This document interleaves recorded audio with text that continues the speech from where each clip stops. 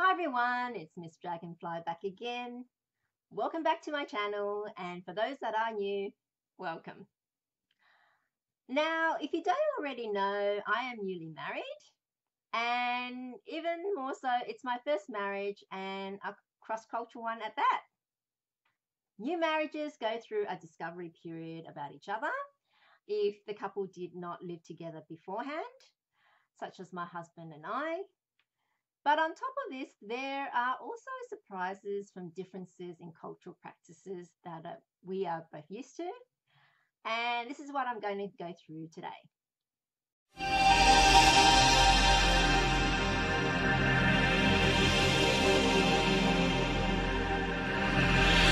Now, the first thing I was surprised about is that my husband didn't wash the vegetables before cooking.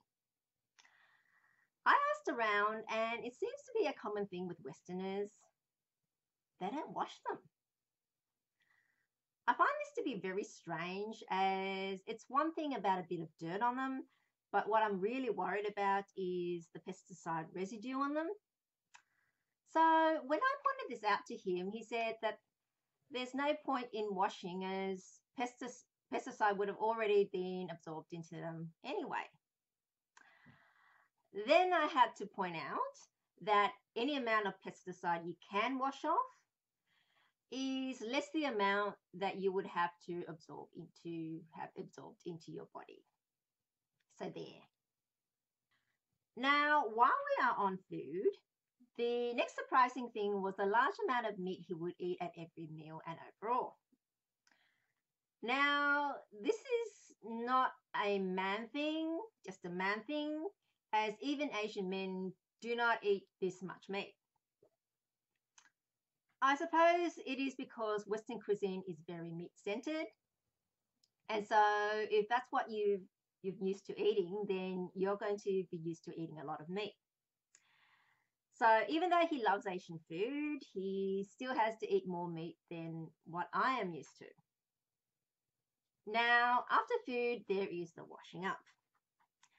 He loves to use the dishwasher, whereas prior to getting married, I never used one in my life. I suppose it works better for Westerners because Westerners mainly use plates, so the dishwasher is fine for that. Dishwashers are not suitable for Asians, as we use a lot of bowls, not as many plates and so forth. And so we prefer to scrub to get it up. And we don't think dishwashers will do a very good job because they basically just spray detergent and water. No scrubbing. So anything that does need scrubbing, you can't throw it in. Another surprising thing is he wants dim lighting at night in the living room.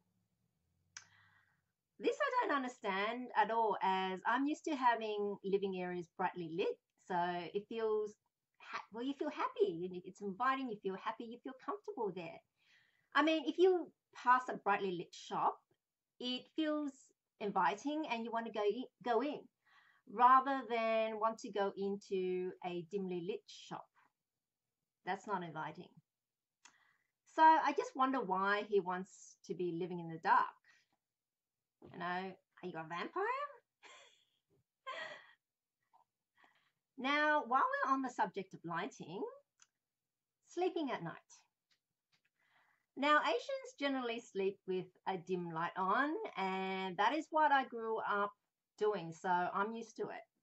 The reason here is not to have complete darkness, as it's far too yin.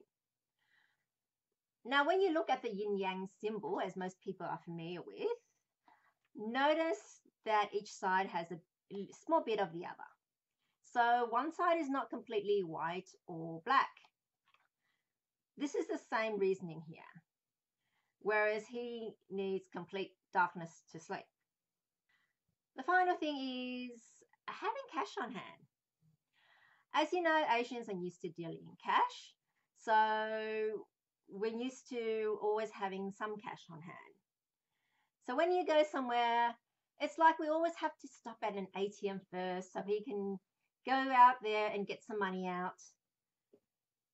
Can get pretty annoying sometimes. So these are the cultural differences we have encountered so far. Even though we are highly matched, you still cannot get away from some small differences due to the way that you were brought up and what you've been used to.